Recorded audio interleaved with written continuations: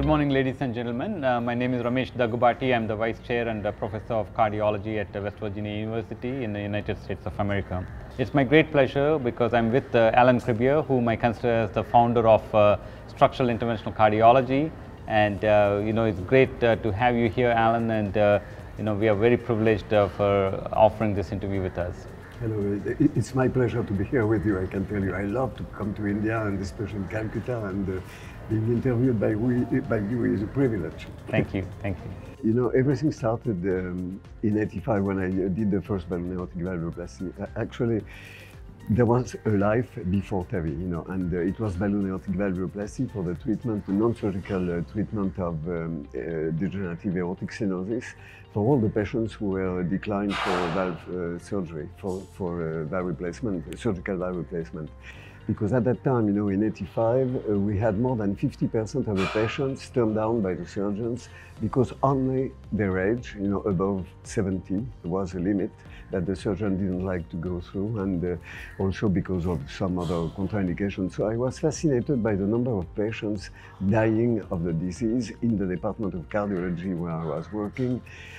Because they had been turned down for surgical valve replacement, they had symptoms of aortic stenosis, and we know that the mortality rate is extremely high if when the symptoms appear, if the valve is not replaced. So I'm very much concerned by that. So I developed balloon aortic valvuloplasty against the opinion of my boss at that time. He said, you will kill the patient on table, we cannot inflate a balloon across the valve. And I did the first case, and I was very amazed of the disappearance of all the symptoms. The patient's return to normal life. She was extremely symptomatic, the first patient. So I called some other patients who had been declined for valve surgery, and we did the first series of balloon aortic valvuloplasty published in the Lancet with the same kind of unbelievable results. The patients were improving very, very much immediately after the procedure. And so I was really discouraged. But during these 5 years, I developed the mitral commissurotome, which was another innovation for the treatment of mitral stenosis, very much appreciated and used in India. So this is another story. So then, in '97, by chance, I was in a meeting in Paris, and I met two engineers, Stan Rabinovich and Stan Rowe, and so I presented my project, and I thought that they would say, you are crazy, but they didn't say that. They said, well, maybe there is something to do with this idea. And so they spoke to Martin Leon in the United States. And Martin Leon also said, well, if it worked, we will have a huge market, of patients, benefiting of the stented valve. And so we created a startup, and we created Percutaneous valve technology. We started to do in vivo study in Paris with my colleague Elena Chaninov, who had been my right arm, who is today director of the Department of Cardiology after me. She's a wonderful woman. And so we implanted this prototype made by the company and in the ship model. And we implanted more than 100 animals, at different cardiac sites, and to make it short, the main interest of this animal experiment was first to refine all the technical aspect of TAVI as it is done today, the crimper, the attachment of the valve in the leaflet, the treatment before, after, and so on. And also we demonstrated that the valve was unchanged after 5 months. And so this was absolutely crucial. There was no change in hemodynamics, and there were no changes in anatomic and histologic findings on the valve, on the leaflets. So this was very important, and we are almost ready after 1 year and a half, to start in human, but we didn't know exactly when it would be. And suddenly, one day, we received in my department in Rouen, in the Department of Cardiology, a patient coming from north of France. He was only 57 years of age, and he had multiple comorbidities. He was in cardiogenic shock. He had an ejection fraction of 12%. He had a floating thrombus in the left ventricle, and he had an occlusion of the femoral arteries. So this was the picture, you know, the worst patient that you can imagine, and 57 years of age. So he came not for valve, because for TAVI, because it did not exist, but he came for balloon aortic valvuloplasty, using the transeptal approach, because I had a lot of experience with the transeptal approach and for doing mitral commissurotomy and so on, and we had been doing many cases of balloon aortic valvuloplasty transeptally. So we did that, you know, on the hours following his admission at the hospital.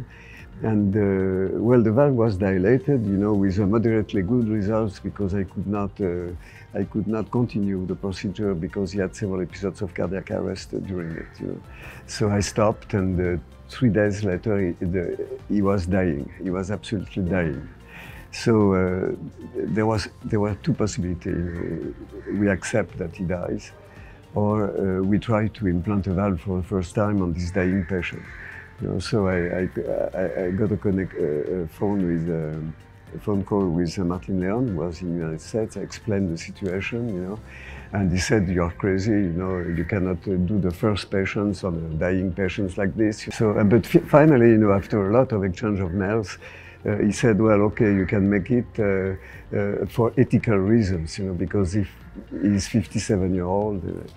So I went to the patient, explained the situation, and the patients wanted to have something done. The family was okay.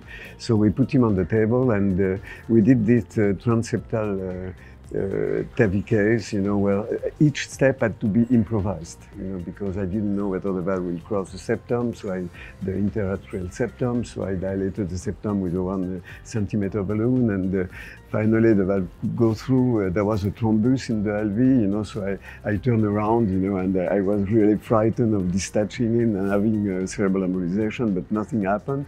And finally I could bring the valve to the inside the calcific deposit that I could see on the screen. I used the opportunity of a cardiac standstill, because he was arresting, you know, to deliver the valve. And immediately after the valve was delivered, you know, the hemodynamic started again to work, and there was no gradient. The aortic pressure was back to normal. When he was in shock, you know, when I started, you know, the pressure was more than 100 millimeter of mercury. The patient was smiling, he was doing very well. And, you know, I had the feeling that it was a kind of miracle, you know, because the patient was surviving with the valve, which was working, no gradient. And 2 hours later, we brought the patient in his room, and we drank a bottle of champagne with him, you know. And in my lectures, you know, in general, I show some pictures of him, you know, and it's absolutely unbelievable. The guy resuscitated, you know, the colors came back to his face. He was absolutely saved. 2 days later, he was able to answer the question of journalists for the whole day. You know, he was eating normally and so on. And it was absolutely unbelievable. So I was very lucky, you know, because this was not expected at all. You know.